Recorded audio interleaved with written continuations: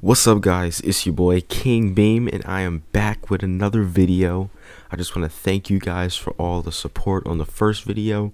Before this one starts, I'm gonna need to ask you guys to like, subscribe, drop a comment down below, and turn on post notifications so you never miss the video. Let's get into the video.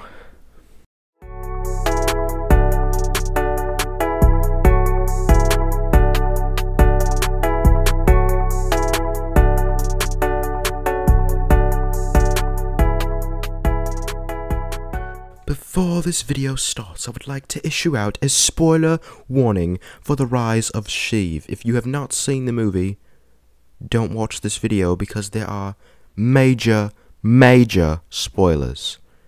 Thank you. So, you guys read the title? Today I'm going to be doing my Rise of Sheev movie review. And yes, I said Rise of Sheev because the title's false. No one who has Skywalker lineage rose in this movie. The two people with Skywalker lineage, Kylo and Leia, died, spoiler alert. So yeah, anyway, this movie was it was an interesting one, to say the least. I loved it personally, but you know, I'm kind of alone on this whole liking the movie thing because a lot of people hate it for obvious reasons. And first, let me tell you my my portrayal of this whole sequel trilogy. I see it as a filler arc. See, in anime we have these things called filler arcs where, you know, they're a cool story, it's, you know, pretty nice, but it doesn't matter. Once we get back to the actual story, the filler, it's non-existent. That's how I feel about this movie and this whole trilogy. I mean, it's cool stuff. There are some pretty neat stories, but it doesn't really matter in the overall, you know, the overall, what's the word I'm looking for? Canon. Yes, canon. It doesn't really matter. It's just filler. Especially this movie, because this is the weirdest one out of all three, and I loved it. First I'm gonna go through all the things that I liked about this movie, because there were, you know, a decent amount of things that I liked, and there weren't a lot of things that I didn't like, but there were just a lot of weird elements to this movie. But like the things I did like, number one, Kylo Ren. The first 10 minutes of this movie were simply amazing. We have Kylo Ren on Mustafar, just walking around, slicing people with his lightsaber and stuff. I loved that. And like Kylo's whole arc throughout the movie, because we can see throughout all three of these movies, he's like battling to, like, he wants to go back to the light, but he doesn't want to at the same time. And like in this movie, we could really see that. And that one, when he was fighting Rey, I love this scene where like Leia died, and then he just like dropped his lightsaber, and he was like, oh no. And yeah, I love that scene. I also love Leia in this movie. I love how she pulled a Luke and did a force projection, but she didn't project herself. She projected Han to Kylo to get him to turn back to the light. That was really cool. The jokes in this movie. Everyone hates the jokes. I loved the jokes. Like, they fly now, best line in the movie. They fly now? They fly now! And yeah, C-3PO finally got some screen time, because I mean, in episodes 7 and 8 combined, 3PO probably got a good 5 minutes of screen time, and I love how he had a bigger role in this movie. Same as Chewie. Chewie wasn't just, you know, some space Uber driver. He actually had, you know, a big role in this movie. He actually got to do stuff. Luke, they fixed Luke. I love this, because, you know, in episode 8 was not Luke. That was not Luke Skywalker. That was, I don't know, Larry Stevenson. That was not Luke Skywalker. Rey handed him his father's lightsaber, the one that his master Obi-Wan gave to him, and he just takes it and throws it like it means nothing to him. That's That was dumb. But in this movie, thank you J.J. Abrams, you fixed Luke. When Rey tried to throw away that lightsaber, Luke grabbed it and was like, a Jedi's weapon needs to be treated with more respect. That was great. That was amazing. Our trio, Rey, Poe, and Finn. I like how they were, they were a new version of Luke, Han, and Leia. I've been waiting for that, because I thought they were going to do that in episode 8, but obviously they did not do that. But I'm glad they did it in this movie, because I really like that dynamic, and how, they didn't always get along. They fought a lot, but I love their whole team dynamic that they had. And the thing that I loved the most about this whole movie was Sheev Palpatine. Yes, his whole story was weird, but oh my goodness, was he hilarious. Every single line he spoke, I treated it as a joke, because, I don't know, we've made him into such a meme in like the last 10 years. Every time he spoke, I just couldn't stop laughing. Like, I loved him in this movie. But then again, his story really didn't make sense. And here's where we get to like the bad parts of the movie. Starting with like the opening crawl. The dead speak? What?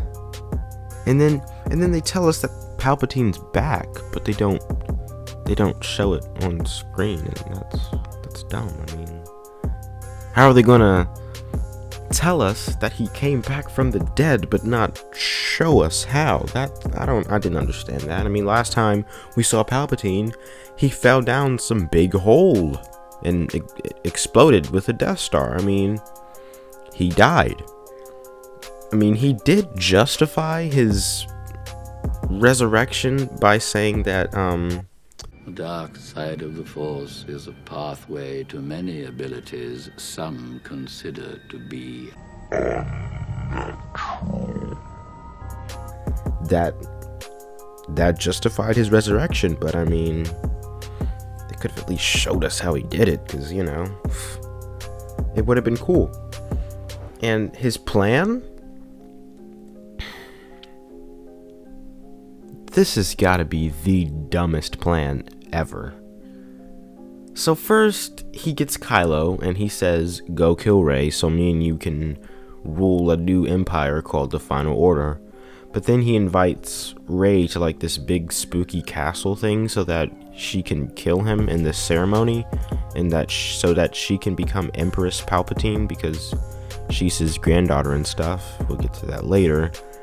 But then he's like, I don't care, I'm just gonna zap your life force away and become powerful myself. He could have just done that from the beginning, but he didn't, because I don't know, that was pretty dumb.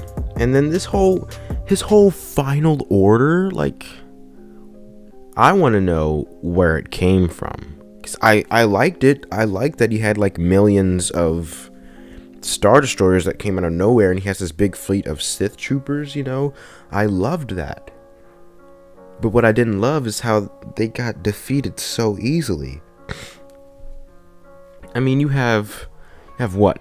Thousands of Sith troopers on all those ships, and then you get what? Some like 25 rebels riding on space horses. Who do you think is going to win? 25 space horses or 1,000 Sith troopers?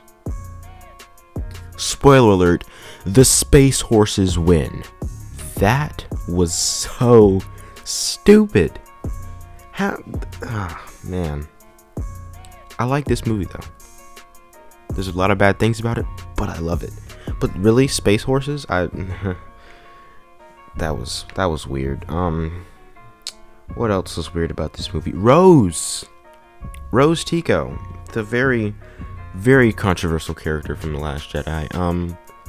They just decided to like delete her character, but at the same time they tried to give her lines, and that didn't work out at all. Like, every time she said something in the movie, it felt so forced, and I hated it. No shade to her character, but like, they didn't have to do her dirty like that. I mean, that was pretty disrespectful, honestly. We need to address Palpatine's obsession with Death Stars. Like, he makes Death Star 1, he makes Death Star 2, he uses Snoke to create Starkiller Base. We're gonna get to that Snoke thing in a minute. And then he makes, 1,000 Star Destroyers with Death Stars connected to them. Did they have to keep creating the same weapon over and over again just so it could be destroyed over and over again? Oh man. And then so Snoke was created by Palpatine? Who knows? They could have told us how, but they're like, who cares about that? They tell us at the beginning of the movie, Palpatine's like, boy, I made Snoke. And that's it. They didn't tell us how, they didn't tell us when, where, nope. Just gave us one line and they figured we'd forget about it by the end of the movie. We didn't. Sith Wayfinders. Here's what I don't get. So Luke was trying to get the Sith Wayfinder so he could get the Exegol. So did he know the Emperor was there the whole time and just, decided not to tell anyone because who cares that the Emperor's alive? Like, they didn't tell us why Luke was trying to get the Exegol. All we know is that he wanted the Sith Wayfinder and he wanted to go to Exegol for some reason. And then there's that was the weird stuff about this movie. And now we get to the unnecessary elements of the movie. Starting with Leia being a Jedi and having a lightsaber. They tried so hard to undo The Last Jedi. Because, Leia has that one scene where she, basically turns into Superman and flies through space. But, she had the Force. The adrenaline kicked in, she was about to die, and she used the Force to save herself. We didn't have to turn her into a Jedi. And then she had a lightsaber and she trained with Luke, but then she sensed her son's death at the end of her Jedi journey, so she decided not to become a Jedi? That, I don't know, that was unnecessary. Rey being Palpatine's granddaughter is weird and unnecessary. Why is she Palpatine's granddaughter? Who is Palpatine's wife? Who is his son? Why didn't he want his son to become the next emperor? Why did he skip over to his granddaughter? Why was none of this explained in the movie?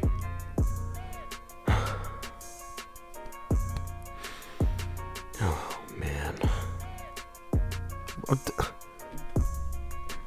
We're gonna move on. Jannah. I love that we're adding more African American people to the Star Wars universe. But you didn't have to add Lando Calrissian's daughter. Did we really need that? Did we really need Lando Calrissian's daughter in the movie? Disney literally just put her in the movie so they could make some weird TV show on Disney Plus called Jannah and Lando. And then they don't even tell us that that's his daughter. They just hint at it. But then they release a visual dictionary and it says on the paper, this is Lando's daughter. Disney's weird. Reylo.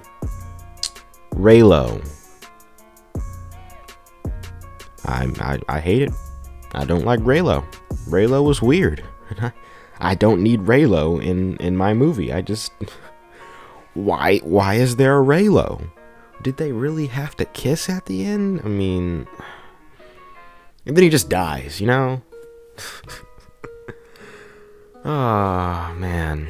She killed. First of all, why does Rey kill Kylo and then kiss him in the same movie? That makes zero sense.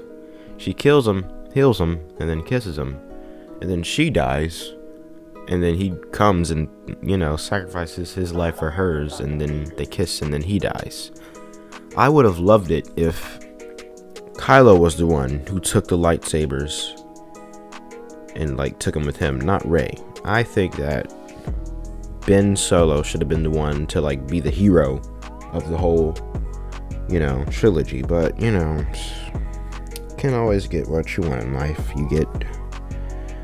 You want Ben Solo, strong Jedi, but no, you get dead Ben and Reylo. But you know, it's just something we're gonna have to live with. Let's see what else. Oh, the ending to this movie. That I hated it. Like, my hatred for the end of this movie is like on a 10. Why is Rey false claiming to be a Jedi? I really don't understand why they had to do this. Why did they put this in the movie?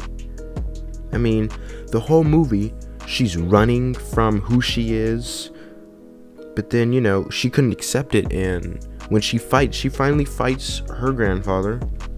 She accepts who she is. She fully accepts it. She defeats him.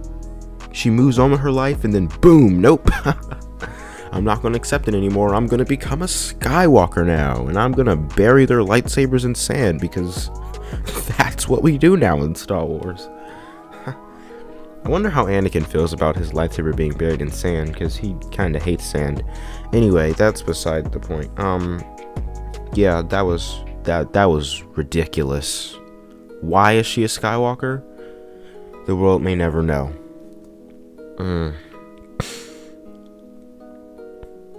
In conclusion, this movie was amazing. You just have to take it for what it is. If you don't think about past movies, past knowledge, you'll be fine. If you just watch the movie and try to enjoy it for what it is, you're gonna love it. Solid 7.5 out of 10. Well, yeah, that's the end of this video. Let me know down in the comments what you thought about the movie. If you loved it, if you hated it. Yeah, drop a like, subscribe. Have a nice day. I love you. Peace.